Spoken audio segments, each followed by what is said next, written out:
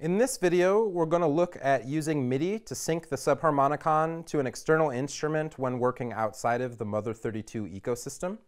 Depending on your drum machine, you may need to alter settings to confirm the MIDI port is outputting clock. For this example, I'm going to use the Electron Digitact, and if you look at my MIDI cabling, I'm routing the MIDI out from the Digitact to this MIDI Solutions Quadra-Through box.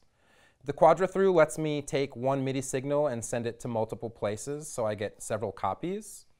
If you look, I'm sending one copy to the Subharmonicon, and I'm going to use the 3.5mm to MIDI adapter that's included with the Subharmonicon. I'm going to connect the MIDI cable to the adapter, and then make sure that the adapter is plugged into the MIDI input on the Subharmonicon's patchbay.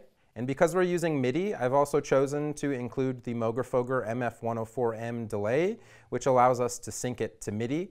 And you can see I have the MIDI from the Quadra-Through also routed to the MIDI in on the MF104.